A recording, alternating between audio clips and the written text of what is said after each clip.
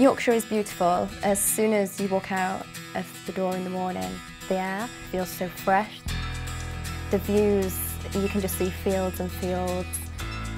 Growing up in Yorkshire, I'm from a very loving, supportive family. I work with my family too. They work in the family business, a hair salon.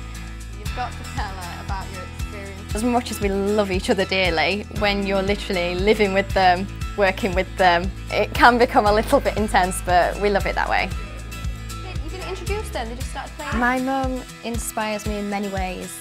We actually climbed Mount Kilimanjaro together.